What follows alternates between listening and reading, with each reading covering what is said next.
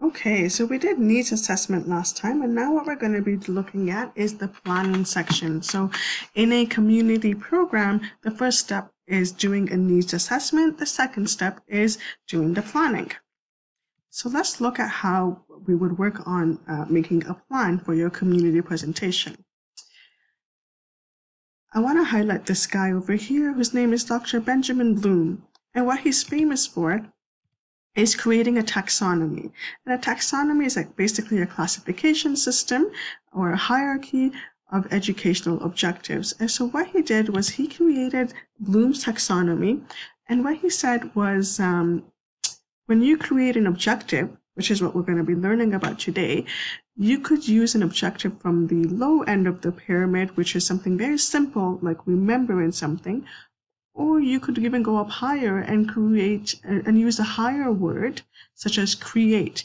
When you're coming up with an objective, you could use a simple verb, or you could use a verb that is a little more complex and involves the students to do a lot more to meet your objective. So we're going to look at that. But what Bloom's taxonomy is that they created a list or a hierarchy of verbs, and he has some extra words over here that you can use. These are all verbs that you can use to formulate your objectives. And what is interesting to note is that these verbs over here are very simple. Define, list, memorize. Compare that to these words over here. Design, assemble, formulate, develop. These ones are more complex. When you're in semester 1 for the dental hygiene program, and if you look at your course syllabus and course outlines, you'll notice that the verbs that were used were more in the lower end of the pyramid. And as you progress to semester 2, 3, 4, 5, and even semester 6, now you'll notice that the verbs that are, in the objectives, the verbs that are posted in your course syllabus is a lot more complex, because by now you have understood how to do all this, and now when we test you, we want you to be up there in the pyramid. So when we're looking at the Bloom's taxonomy, there are 3 domains that are important to know. And there is a video that I really want you guys to watch that highlight the 3 domains. Basically, there's a cognitive domain, an affective domain, and a psychomotor domain. Cognitive is when you're just learning stuff. So if you're reading from a textbook and grasping that knowledge, that is considered cognitive. Affective is when emotions come in hand, and I'll give you an example later on. So anytime you have feelings, you have emotions, you have values and beliefs, that all fall under the affective domain. And psychomotor is when you are doing something. So when you're learning how to build a shed, when you're learning how to scale, when you're learning how to hold your instruments for debridement, that is psychomotor, because you're doing something, you're using your hands. So your objectives, when you create objectives for your community presentation, your objectives could fall under the cognitive domain. It could fall under the affective domain, or it could fall under your psychomotor domain. So something to think about. If you were teaching your students how to brush their teeth physically, do you think it would be best under a cognitive domain, affective domain, or psychomotor domain?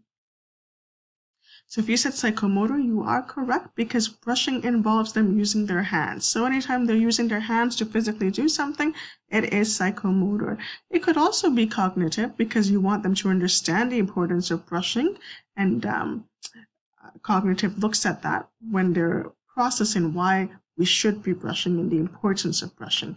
But more importantly, because we want them to actually physically do it or know how to do it, it is considered a psychomotor type of learning domain.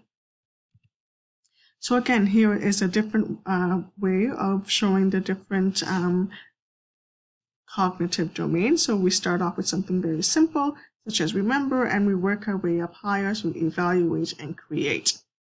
If you look at the assignment we're doing right now, which is a community presentation, you're actually physically creating it, right? You're actually going hands-on and creating that community presentation.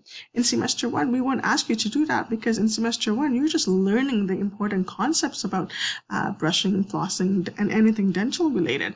Now that you know everything, we're asking you to go higher in the pyramid and start creating and evaluating and analyzing. What's interesting to note is that they did change the Bloom's taxonomy, so it has been revised, and you can see instead of evaluation, it's now pushed to the bottom slightly, and now there's creating. So they did change some words from knowledge and went to remembering, comprehension and went to understanding. So in 2001 and 2002, they did modify this slightly. Now let's look at the affective domain. So as we said, the affective domain is when feelings, when emotions are involved. So, for example, and what I should say is that this again is a hierarchy and it should actually go down this way. So this is the basic and this is the most complex. And I can explain this to you by saying something like, if you were taught how to be kind, okay, that's if someone just tells you that it's important to be kind and you receive that information, that is receiving. Someone's just telling you, be kind to others. Responding is when you are, what it says here is active attention by student, which further reinforces learning. In other words, when you are starting to respond to that person or ask questions about why is it important to be kind, how can I be kind? That now you're taking it one step further. So receiving is just under someone's telling you that, be kind, and you're receiving that information. Responding, okay, now you're processing it and you're trying to understand why it's important to be kind. Valuing, so now you have that value. That value is now ingrained in you in that you know how important it is to be kind and respectful to others. Organizing, this is when you may have several values within you and you're organizing the values. Is it more important for you to be kind? Is it more important for you to be, judgmental towards others? What's important to you? What's not important to you? So you're organizing your values within yourself. And then characterizing, this is where it is built within you.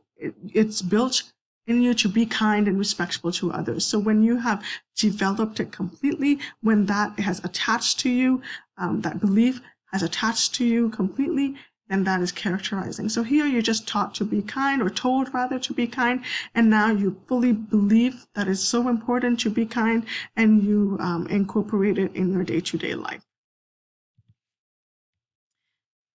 Lastly, we're going to look at the psychomotor domain, and as we said, psychomotor domain is when we use our motor skills, so when we're physically doing something. And as we said in dental hygiene, the psychomotor domain would refer to the doing or the learning of how to do, how to hold an instrument, how to activate an instrument, how to properly debride someone's mouth. It could even be how to polish. It could even be how to use fluoride. So anything that you're physically doing in clinic involves psychomotor domain. So let's look at these over here. When we're looking at these three pictures, I want you to think about whether they fall under the cognitive domain, the affective domain, and psychomotor domain. So this guy over here who's kicking the soccer ball, if you said psychomotor, you would be correct because he's physically doing something. He's physically kicking the ball, and at some point in time, he was taught how to physically kick the ball. So that is a psychomotor domain. When we're looking at the brain, anytime you think of the brain, think of cognitive because you're processing information. That's cognitive. Lastly, when you're looking at this baby and you feel, happy, and you have emotions running to you, that is affective domain.